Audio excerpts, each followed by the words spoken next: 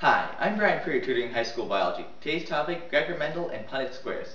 Gregor Mendel was an Austrian monk who came up with the idea of alleles, which led to genes and ultimately genetics as we know it. Mendel was working with pea plants in the abbey when he noticed some pretty weird things.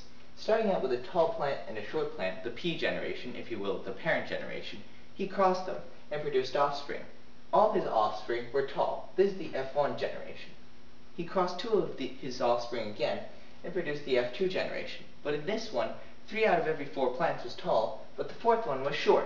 Gregor Mendel saw this and went, "What?" Somehow the short trait had skipped a generation, so he sat down and started thinking. And, well, he came up with the idea of alleles. Alleles are the different forms of a trait, what we understand now as different forms of a gene. Let me give you an example. Let's say our gene is for eye color. One type of allele could be brown eyes, and the other allele could be blue eyes.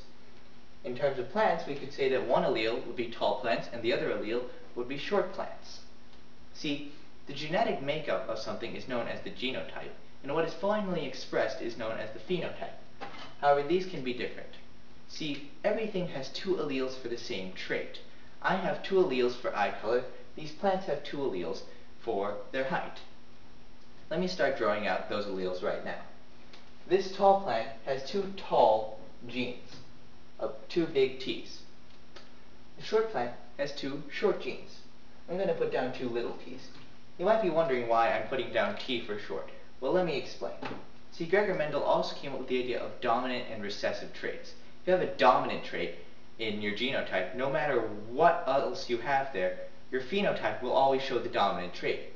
If you have a recessive trait, though, then the phenotype will be recessive only if you have 2 recessive genes.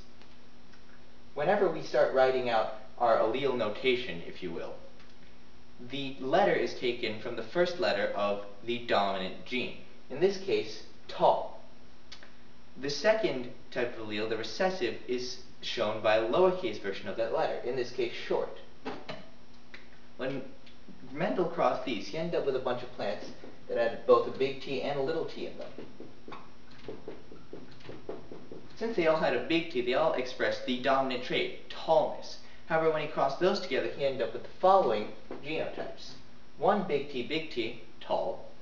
2 big T, little t's, both tall. And finally, a little t.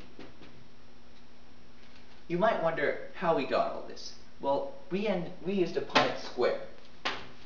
Gregor Mendel had to work backwards, but eventually came up with more or less the same idea. The Punnett square is basically a statistical representation of offspring. Here is a very quick Punnett square. We'll put in the first 2 plants right here. And this demonstrates what Gregor Mendel called the segregation of alleles. I know it sounds scary. It's really not. It just means you split up the alleles when you create offspring. That's just what we did here. We split up 1 big T from the other big T in one of the plants and split the 2 little t's into little plants. Now all we have to do is drop down our genes. Take the big T and drop it into this box, and drop this big T in these 2 boxes. We then send the little t across the sides, and this little t across the sides. And look, we have the genotypes of the F1 generation. For the record, every generation after the parent generation, the P generation, is F and a number. The first generation is F1, then F2, F3, so on and so forth. Okay, so we now see the genotypes for the F1 generation. But what if we cross 2 members of the F1 generation? In other words, 2 big T, little t's. That's what Mendel did. And the genotypes will change. First off, we drop down this big T. Let's also drop down the little t. Let's pull this big T across and pull little t across. Notice, these are the genotypes for the F2 generation. 1 big T, 2 big T, little t's, and 1 little t. Now keep in mind that Punnett squares are just a statistical representation. This really means that 1 out of every 4 plants will have a big T genotype, half of the plants will have a big T, and the last quarter will have a little t. This doesn't mean that the plants will conform perfectly to this. If we had 4 plants, 1 of them might not have this big T. It's all just statistics. Even so, you will need to know how to do these, so keep that in mind. Now that I've told you about dominant and recessive genes, I'm going to bring some more into the picture. The first one is the idea of codominance. This is where both of the traits show. Let me give you an example. Let's say we have a rooster and a chicken. They both have, let's say the chicken is white and the rooster is black. We're going to call the gene, in this case, we're going to call it color. So we're going to have big C. Since they're codominant, both genes are dominant. It's always going to be big C. But now we're going to add an extra letter up here in superscript, in this case a B for black. So here's our black rooster, and here's our white chicken. When we put these together, we have a CB-CW thing in each one of these boxes. You might go, okay, what does that mean? If they're both dominant, then what happens? Well, in codominance, you actually see both traits. You end up with a speckled offspring, one that has black spots and white spots at the same time. Of course, if you mated one of those, then you get up with some different statistics. With two CB-CWs, we end up with a lot of different types of chickens. In this case, one CB-CB produces a black offspring, one CB-CW produces a speckled offspring, another CB-CW for another speckled, and lastly 2 CWs for a white offspring.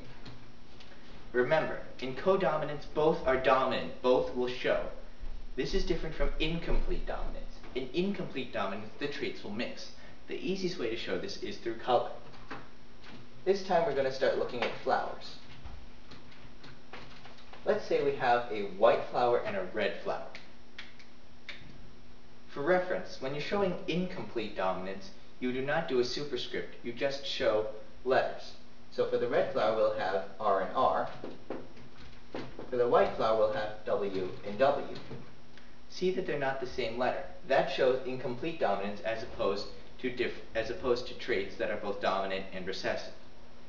An RW flower, as all of these will be pink, because the red and white will mix. Again, if you cross an RW with an RW, you get one red, one white, and 2 pinks. And that's how to work a Punnett square, and that's how genes and alleles work. To recap, Gregor Mendel crossed pea plants. When he crossed a tall and a short plant, his first generation had all tall plants, and the second had 3 out of 4 tall and 1 short. This was because of the idea of genes and alleles. The genotype is the genetic makeup, and the phenotype is what shows. In terms of the F1 generation, the first generation, all of them had the genotype big T, little t. The dominant gene, the big T, for tallness, showed in all of them. The little t was there but didn't show. When he crossed 2 of those together, he ended up with 3 of them with the dominant gene big T, and only 1 of them with the double little t, which produced the recessive trait. For reference, whenever you write dominant and recessive traits, take the first letter of the dominant trait and capitalize it to show the dominant trait, and bring in a lowercase of that same letter for the recessive trait. You can put these into a Punnett square. Here you have to segregate the alleles. You split up one allele and bring it to one box, and take the other allele and put it in the other box. Then just bring all the alleles into the boxes inside the Punnett square, and you'll have the genotype for the next generation. Remember though, this is just a statistical representation. It does not necessarily have to conform to those statistics. Also, there are codominant traits, and with both traits show, and incomplete dominant traits, where the traits will mix. Alright, that's all for now. Again, I'm Bryant. See you next time.